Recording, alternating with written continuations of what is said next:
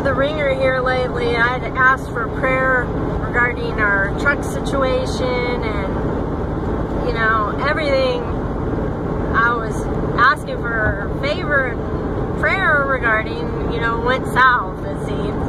You know, and a myriad of other little annoying things that,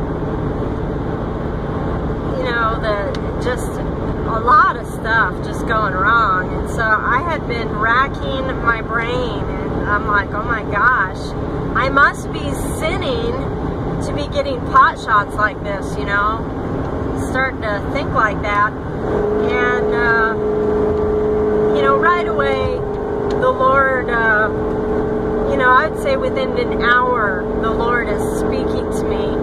And I tell you, here lately, his favorite thing to do is he'll just have random things come up on my phone. I don't even have my phone open sometimes, and there it is. So, you know, that day he actually put an audio thing up, and it told me exactly what the problem was.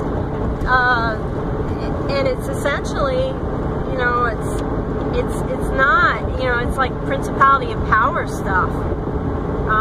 It's about the enemy just trying to hinder me, and so I need to just continue pressing on. And you all know, you know, I had shared with one of our work travels, one of the cities that we go to, I kept getting these terrible physical attacks every time I go into the city, until, you know, I began to cry out, hey, you know, hey, what is this? And, you know, eventually it comes out that it's a spirit of Python. Well, what is a spirit of Python? But, you know, something that we try to constrict and choke. You know, it's more than something that can be over just a person. It's like over the body of Christ. And you have to realize it's over the whole body of Christ. And if you can understand the concept of what it is, you know, of course I've been reading and studying a lot of stuff regarding Python, and actually I get this little tiny book by Paula Cross. It's more of a booklet, but she wrote a little thing that really kind of hit the nail on the head. Python's aim is to keep you from the Great Commission. Let me read in Mark 16, starting with verse 14. You know, and I'm often giving this doggone scripture on the most attacked video I do about, what is it, prayer for those that are wanting to receive the gift of tongues. You know, those that have a burden, they want the gift of tongues, and they're having, you know, problems, you know, obtaining it. And so I'm often saying this because the Lord showed me it's so powerful. It's the very last thing he said before he ascended. And what's awesome is he didn't say you as in the disciples, he said they as in us. So that's the biggest hammer I have when I hear people that say it's passed away. They can't prove exactly when it passed away, when it was fulfilled. But my goodness, Jesus says they. You know, if it was going to end with the disciples, he would have said you. Get a clue. So anyhow, Mark 16, starting with verse 14. Afterward, he appeared to the 11 themselves as they were reclining at the table. He reproached them for their unbelief and hardness of heart, because they had not believed those who had seen him after he had risen. And he said to them, go into all the world and preach the gospel to all creation. He who has believed and has been baptized shall be saved, but he who has disbelieved shall be condemned. You know what he's saying here? Do it, always. Whether you have support or not, do it.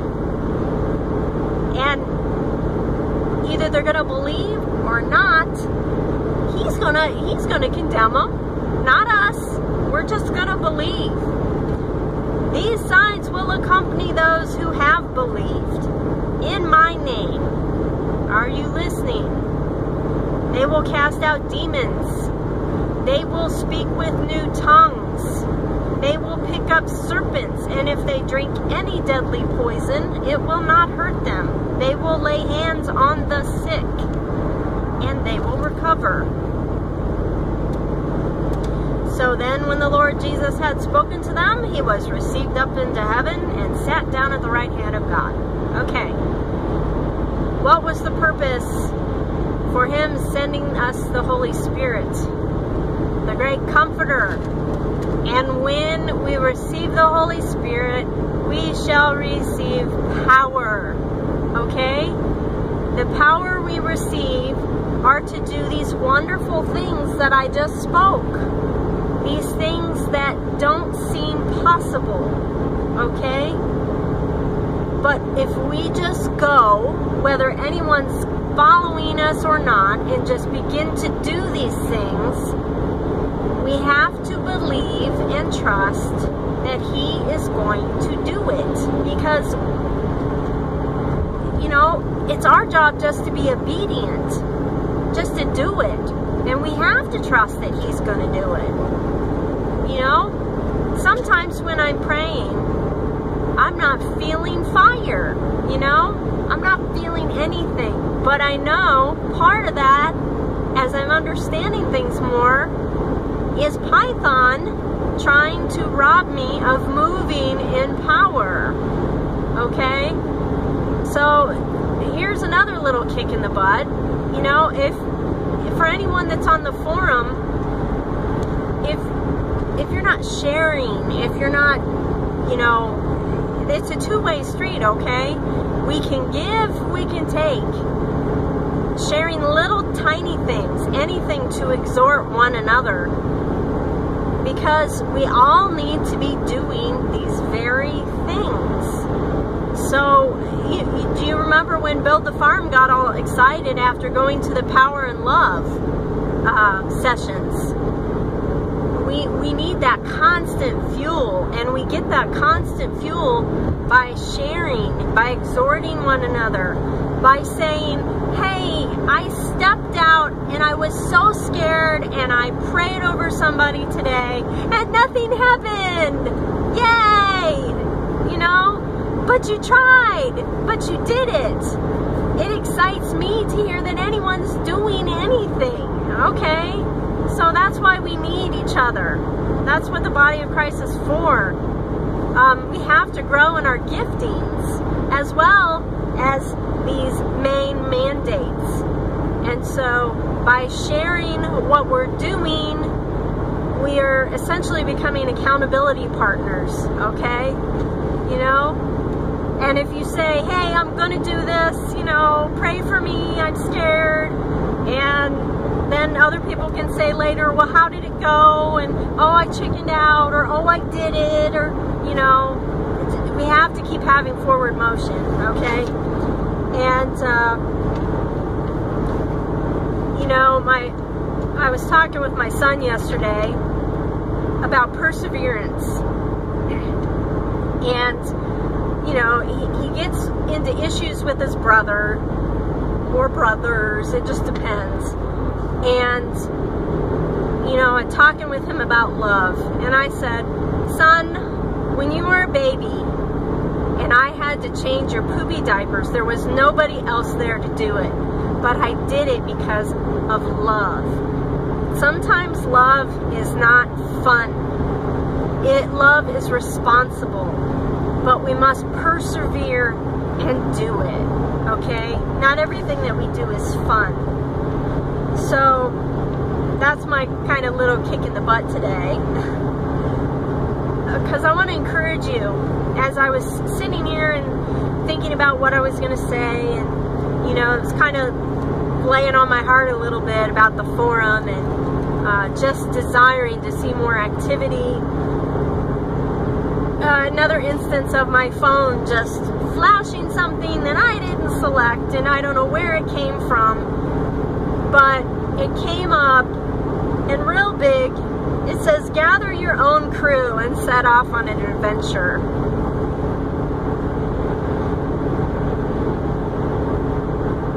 It's actually an app, and the name of the app is called One Piece Treasure Cruise.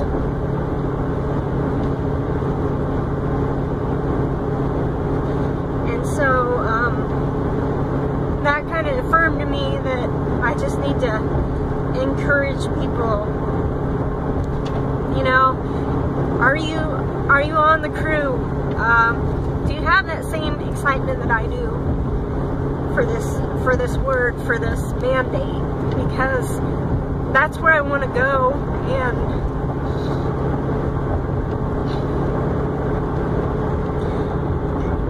you know, if you don't think that I struggle, think again. I really value to hear other people and what you're doing, and pushes me forward. And so